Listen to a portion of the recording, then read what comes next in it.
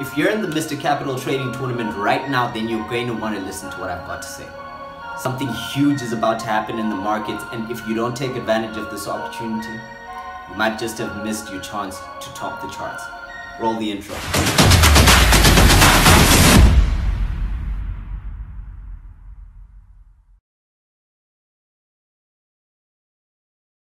Hello and welcome to the World Series of Trading, the only place where you can make real money trading virtual funds. My name is Ron and I'm a pro trader on the platform. I've been trading for over 7 years and I'm here to bring you expert market analysis. But before we get into it, I need to remind you that none of these videos constitute as financial advice or advice of any kind to take any position in any financial instrument. But without further ado, let's get into it. Hello, play traders, and welcome to this market analysis specifically on oil and indices. Now, you probably know exactly why I'm analyzing oil and indices, and that is because I've just joined the Mr. Capital tournament. Okay, so let's cover it on a fundamental picture. So within the fundamental picture, you might have seen my previous market analysis video whereby I mentioned the fact that markets are in complete turmoil because of the Federal Reserve's expected 50 basis point increase in interest rates, right? That sent the NASDAQ, the Dow, and the SP 500 tumbling down. And you know the saying, when the US catches a cold, when the US sneezes, the rest of the world catches a cold, right? So markets have been tumbling for the past 3-4 trading sessions, and we are about to get to that point whereby we might actually see a new low for 2022. Okay, so that's the fundamental picture, and a new headline that's just hit the wires right now is the fact that Sweden and Finland might actually join NATO, right? And for those of you who know your geography, Finland is right next to Russia and Sweden is right next to Finland. So that will essentially increase tensions between NATO and Russia because of the fact that one of the agreements that was made during the early days of NATO was that, well, Russia essentially didn't want NATO to expand and they promised not to expand. But this recent move of Finland and Sweden to want to join NATO could cause some serious tension and could really have some backlash on Ukraine as well. So that's your fundamental picture. Let's get into the charts, right? And I hope at this stage you can, where is it? See my screen, there we go. All right, so let's start off with the S&P 500, which we've already seen. Earlier on, I did say that I'd be playing for more downside, and that's exactly what we got in today's trading session. So as you can see, we've sort of been trading within this very large range. But to zoom in on the picture a little more, this is where we're at right now, right? So now we've gotten this downside move, and now we are challenging the low that we got in yesterday's trading session. Okay, so my expectation is that we probably break through this level a little bit before bouncing back. However, worst case scenario, it is very possible, and there is a very good likelihood that we actually break this level and go lower before we actually start to test the lows of the year. Right, I definitely pin this as the higher probability play. However, playing this to the short side doesn't provide the best risk reward ratio, so I wouldn't even consider this trade to the short side. The one that I would consider, however, is a long position right off these levels. That one essentially has the spring effect, if you want to call it that. So what you'd be playing for there would be a bounce off support, right? So that's the S&P 500. And most of these pictures will be very similar. Then with the Dow, I haven't really marked this one out. And from what I can see right here, the Dow has a lot further to fall, depending on whether or not the S&P 500 actually breaks as well. So if the Dow falls further, we could see these lows right over here, right around 32,000 on the Dow. And that's what we'd be looking to challenge if we do get lower, if the markets do move lower within this trading session.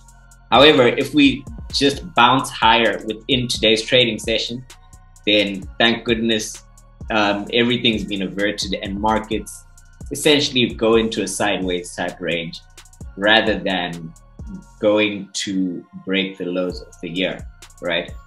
Then the next one we have here is the NASDAQ. Now the NASDAQ is actually about to hit this major level of support right here. And that is essentially because of the fact that the NASDAQ has sold off more rapidly than any other index. And that's because of the fact that the NASDAQ is heavy in tech stocks, right? Now, tech stocks, first of all, were already quite richly valued because of the fact that, you know, we got continuous rallies. And when you have companies that aren't making money, for most of them, that are richly valued, then they definitely have a lot more beta with the market. So right here on the NASDAQ, what I'm expecting is this level right here to be tested. And once that level is tested, the question is, do we get the market move lower immediately after we test this low? If the market does move lower, then and convincingly lower, then all hell will break loose in the markets. As in, this support line right over here was previously a major support. However, now it is just a house built of straw. So whatever happens over the next few hours or the next 2 trading sessions will essentially determine what we get going forward, right?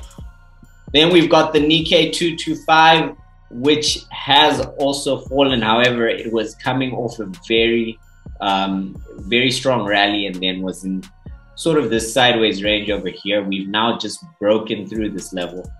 And the most obvious play would be to short this one. And that is because of the fact that we've gotten this break. Maybe if we get a retest, might give the perfect opportunity to get short. However, it's all dependent on what happens over the next few hours, okay? Then the FTSE 100, you've got a little bit of a different picture. FTSE 100 was an index that was a lot more resilient than the other indices when this decline in markets started, right? And the FTSE was essentially bumbling around this high at the 7,700 level. And we've started to come down with market volatility increasing. And it was only when markets really started to push down hard that the FTSE started coming down with it. So the FTSE, here's the picture. It's got a lot more further to fall before we start to test the lows of the year. However, we've got this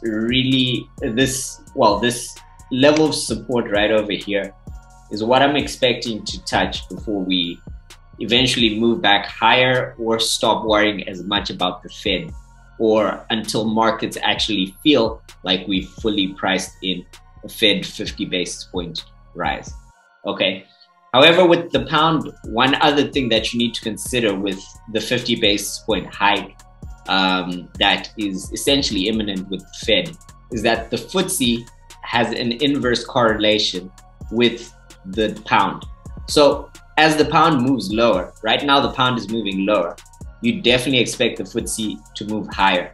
However, because of the fact that the US markets in particular are moving down, that's downward pressure on the FTSE. But the good thing is we've got upward pressure on the pound. So the FTSE, if anything, if other markets come tumbling down, the FTSE is going to come tumbling down a lot slower than the others.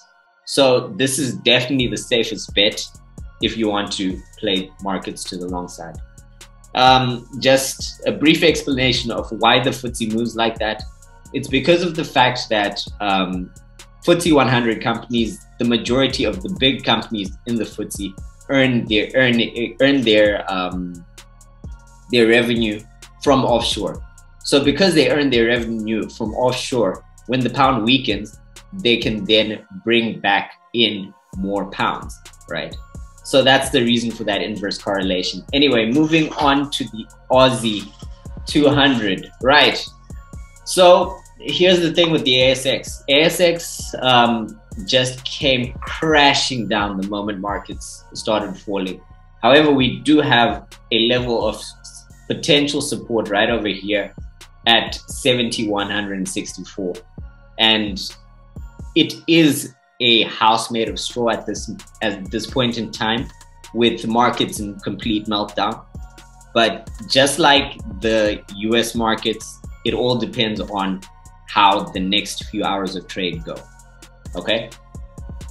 Then we have got the IBEX, which is the Spanish index, and that one hasn't come down as significantly as the others, right?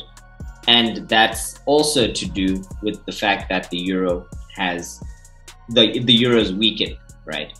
So because the euro's weakened, that increases offshore earnings, the value of offshore earnings. So the IBEX essentially has the exact same inverse correlation that the pound had, that the FTSE has with the pound. Okay, so this market is not coming down in a hurry at the moment. However, over the next couple of hours, we could potentially get an acceleration in this sell-off. And if we do get an acceleration in this sell-off, oh my gosh, all of these indices are coming down. Then we've got the FTSE mid. No, that's Italy. Sorry, we've got the French index, and France 40 has come down, not as fast as the others. The same scenario because of the fact that you've gotten a weaker euro. But we've broken through our house of straw right now, and the best play right now would be to short this one in anticipation of a major sell-off of the US. So this one is definitely one I would absolutely love to play. We've got a low here, lower high, lower low, lower high, lower low, and we're just about to break into another lower low. But this one is significant because of the fact that we've just broken through, made a significant level of support. Right, then we've got the Euro Stoxx 50. Euro Stoxx 50, pretty much the same picture. We're getting a lot of downside, and it has broken through this minor level of support, which is now resistance, and it's confirmed the downside. Now this one, we can definitely expect it to hit 3,453. This is a real possibility, and if you're in Euro Stoxx right now, I'd definitely be getting out. So those are your major indices. That's how I'm looking to play it within the Mr. Capital tournament. Let's see if it plays out. The next couple of hours of trade are really crucial. Whatever happens over the next couple of hours determines whether these markets completely take a nosedive, or if we get some kind of a relief rally before we move lower, right? So those are the highest probability plays, and I'll see you within the tournament. Now, if you like this video, please smash the like button below and subscribe to our YouTube channel for more content just like it. And if you'd like to join in on the fun, we have a trading competition running right now. By the way, the prize pool for 2022 is well over $1 million, so you do not want to miss out on the action. First link in the description if you want to join in on one of the trading competitions. But other than that, I'll see you in the next one.